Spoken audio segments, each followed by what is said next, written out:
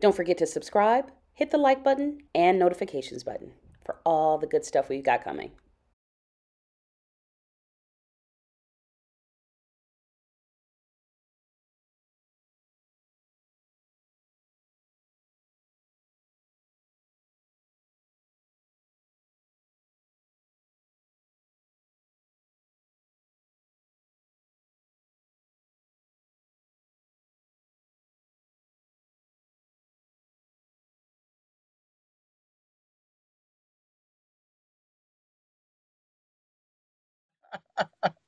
As Maisha says, I grew up right next door to her family, right?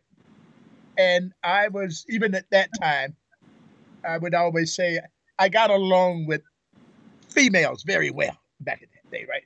So they would oftentimes come and chat with me and talk with me. And there was this one case, I don't think I've ever told the story before. There was this one woman who lived down the street. I won't say her name, but she wanted to become an actress.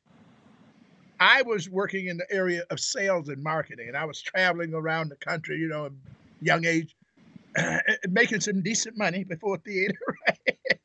But I started going on audition. When I'd come home, I'd go on audition with her to be moral support for her, you know. And oftentimes I would get chosen for the parts, and she wouldn't. And then we finally ended up at the rep, and we were auditioning for one of Bruce Milan's plays called No Flowers and Cement. And I got cast in that one, and she didn't.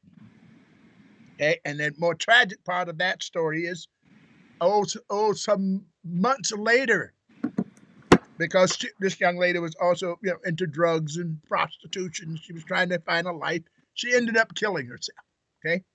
That struck me very hard to say, well, maybe she was my angel leading me to another path in life. So why don't you give this path a chance? So I started getting very serious about it, right? And started doing a couple of other shows, and eventually began. I had, sales and business background, so I went on. Bruce asked me to come on staff, so I went on staff with him, and the theater, because we were doing children's theater there too. So I was getting a little bit into the children's theater and then the adult theater. Uh, Now to jump, sort of, I would call it jump ahead a little bit. I say the one of the fascinating moments, and I've had many fascinating moments there, still have fascinating moments there. But one of the fascinating moments I had there, which I think in many ways sort of lifted the rep up to a whole new stature that we weren't, because we were still sort of coming out of children's theater, going into the adult theater. And there was a show called Petrified Forest. And uh, there was one night we were rehearsing in the building, and this show, these are old gangster shows, right? So we had a lot of weapons that looked very real.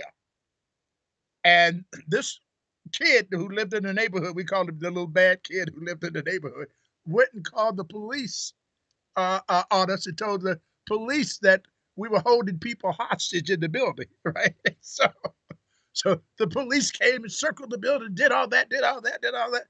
Finally, come in, everybody was sweating. It was I don't know if today it would have probably been a little mess, but back then it was just a close call. Well, it turns out another friend of ours reported the story that I told him to the major press. So it hit the press, and it actually had quite a, you might say, scary but positive impact that I say set the rep in motion, moving it up. Then turns out that when we did the show, one of my, I guess, more flattering reviews I'd ever received was from a critic by the name of Jay Carr. And I think at that time, Jay Carr was working for the Boston Globe. And, and there was a Sunday morning on the front pages of the Detroit News, a picture of me and a picture of Humphrey Bogart. That was a very, very interesting moment to me. I was having fun with it. I didn't know all the consequences, But from there on, I went into doing some other plays that really still stick with me this day. And some of them I would still like even telling Bruce, we need to do these shows again because we have a couple of generations and never seen them. And they need to see them.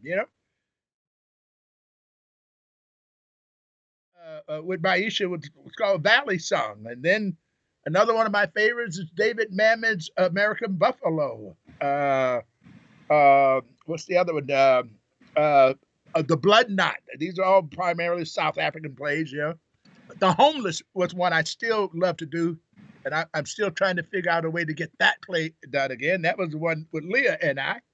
And I think even when I look back on that, I say, I sort of cheated her a little bit on that. I want to get back on stage with her again to go to a whole nother height. And if not necessarily with that show, another show.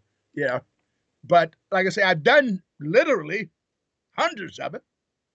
I've directed many of them as well, And again, I think the rep is just beginning. And Lord, if we all stay supportive of each other, it'll go where the rep is just beginning to get its full national recognition as a new generation of management is coming on board.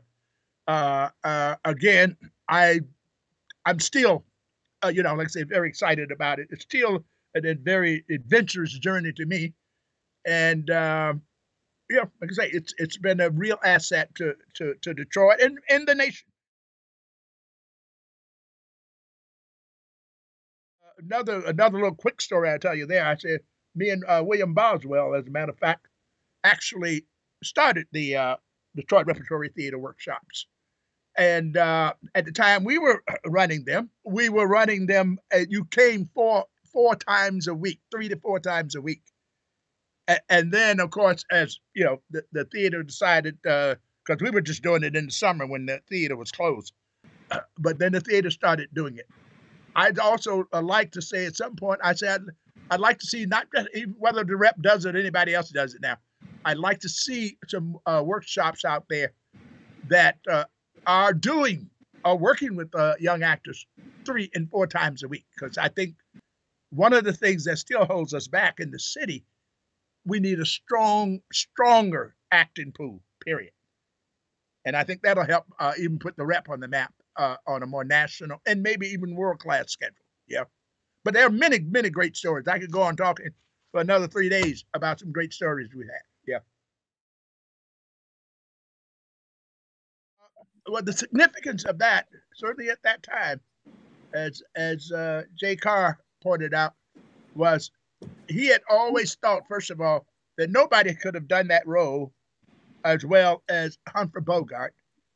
And at the same time, it was a great message on what you call interracial casting, period. I think there was a larger message there that because there were a lot of the critics who were fighting interracial casting at that point.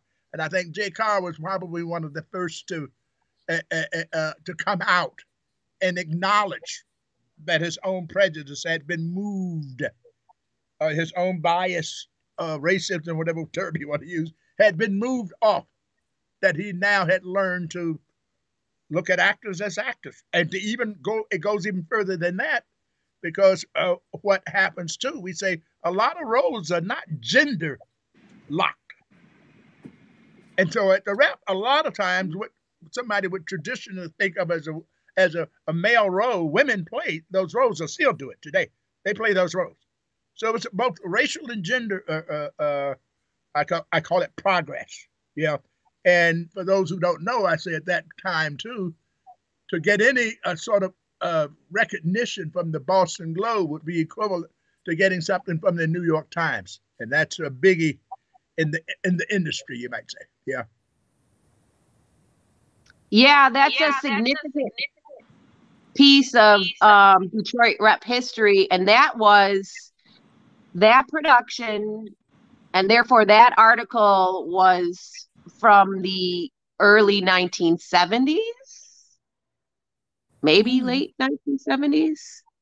Either way, decades before Broadway and a lot of the theaters across the country jumped on board, are jumping on board, are still behind on the idea of casting regardless of race, ethnicity, sometimes gender. So good work, Robert.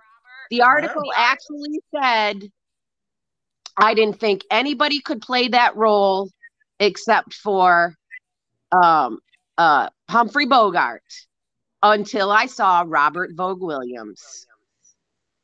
And I fully admit that I couldn't see a black man in that role, period, until I saw Robert Vogue Williams.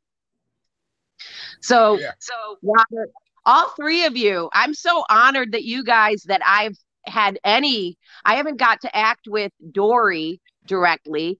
I think I've auditioned with her at other theaters or maybe this theater, but we haven't got our production yet. I played Maisha's mom. Maisha, can you talk about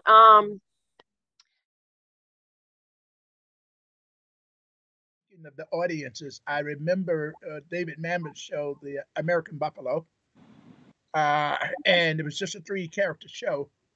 But every other word in Mamet's script was a MF or FU or this.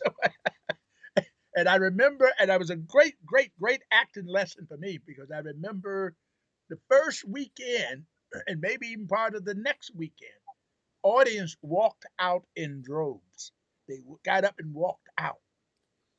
And we had to ask ourselves, what happened? What happened? Well, we were all, I guess you say, young enough actors, and I forgot who directed that show. But what I learned then, that you could use any language if you went far enough beneath the words to find the life. After we discovered that, nobody walked out again. And you know, the rep gets a lot of church groups, right? Not one of them walked out. So it was a great acting lesson for me on that.